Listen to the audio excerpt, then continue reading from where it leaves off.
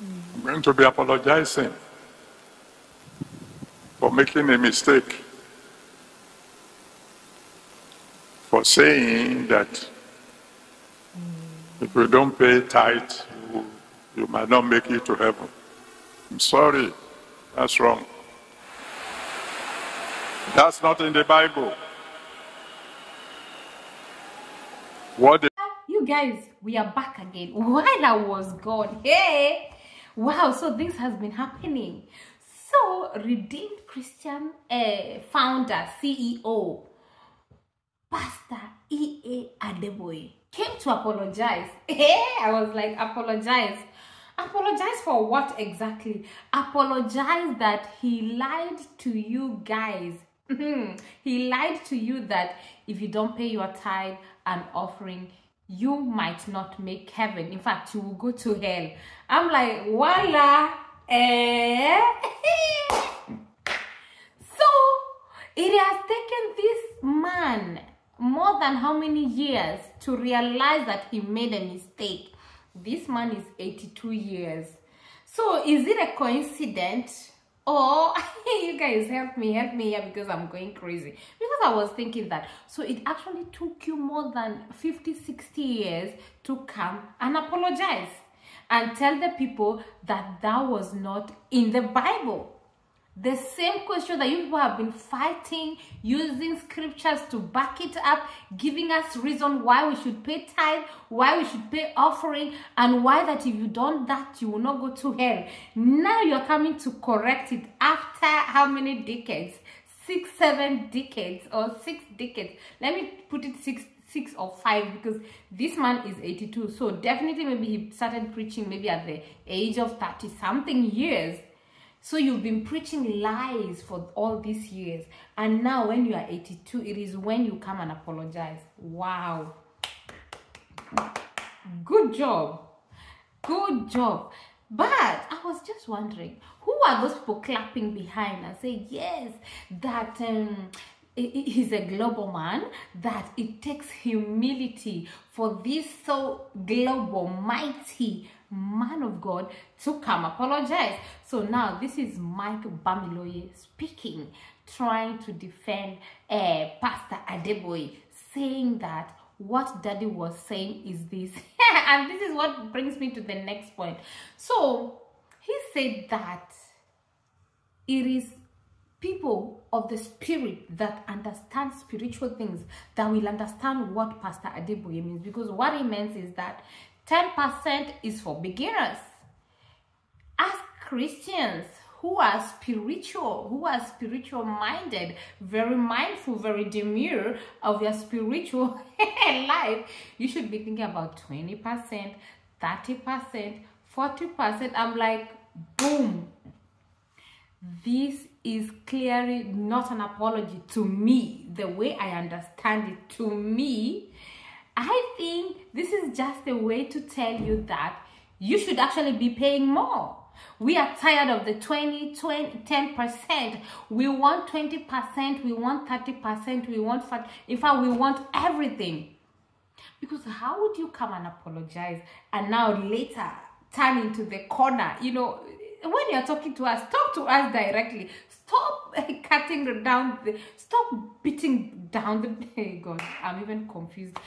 Stop beating around the bushes. Get to the point. Listen to me. You know, it is possible to be right and wrong at the same time. I prove it to you. I mean, I'm a scientist, so I know that. For years, we taught that light travels in straight lines. Now, is that correct?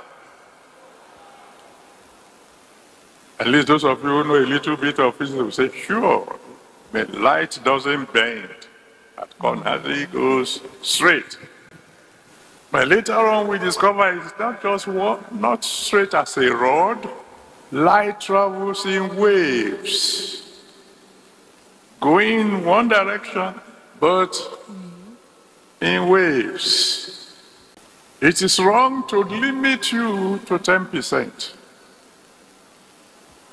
At a time when some of you should be 20%, 30%, 40%, 10% should be for beginners. Giving should be violently.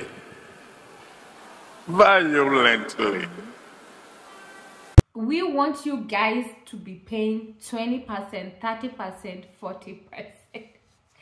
Because guys, how would you come and apologize, telling people that they shouldn't even, that whatever you've been saying for years, for more than 5 decades was wrong, that it is not even in the Bible.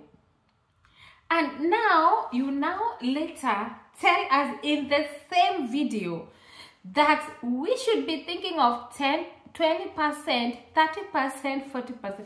But which type of apology is this, guys? Maybe I'm the mad one here.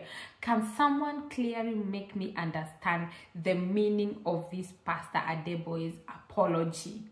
Why did he come to say he is sorry that he has been lying to people all over the world for more than 5-6 decades? He has been lying to you guys that if you don't pay your tithe and offering, people will be giving their all.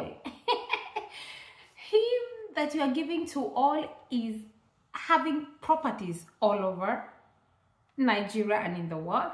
Flying first-class private jets, you don't have one. So how do you want to explain to me?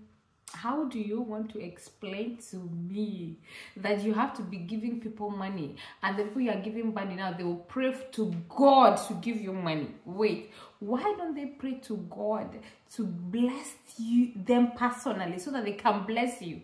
Why doesn't it have to be the other way around, that you have to bring your money, take, I pray for you, for God to give you more? So why don't you pray as a pastor to get more money so that you can bless the people? You can give them. Why is it always taking, not giving?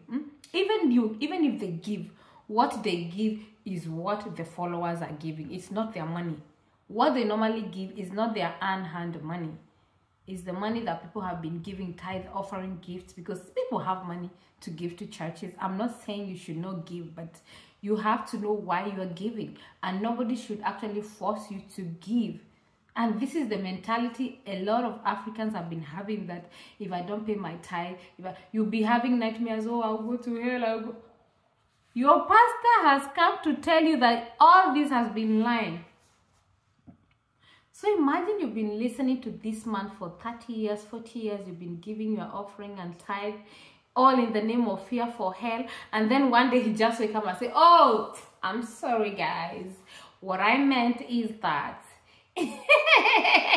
we made a mistake. We made a mistake for more than 50 years.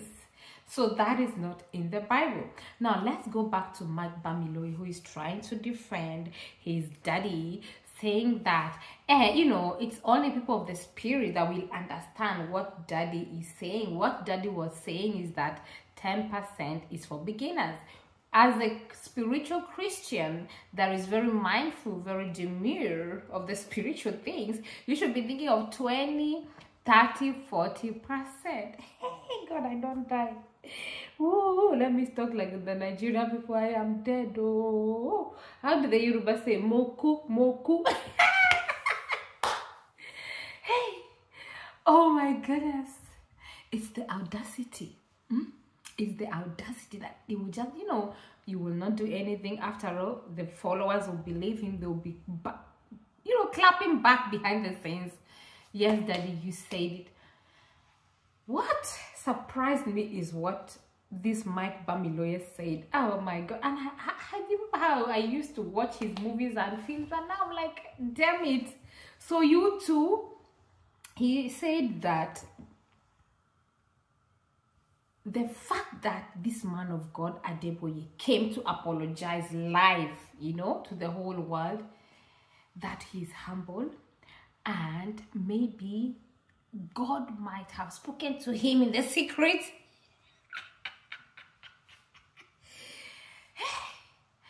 God must have spoken to him in the secret, and that's why he had to come and speak on public and apologize.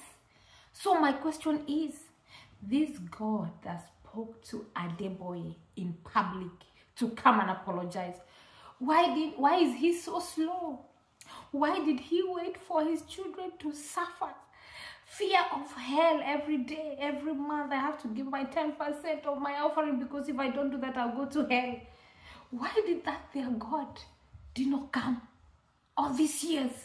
Which kind of God would be watching his children to suffer? And you know why? That is why you should stop following people's God and find your own God. I'm glad, for me personally, this is my own experience, guys, and I'm not afraid to put it out there. I have found my path. I have found my own God. And I don't believe in those God that will come and tell you. Find it for yourself. It could be anything. Anyway, guys, let me cut it there and see you in my next video. Bye for now. Thank you so much, guys. We are now at 3,000 subscribers. In fact, 3,000 plus.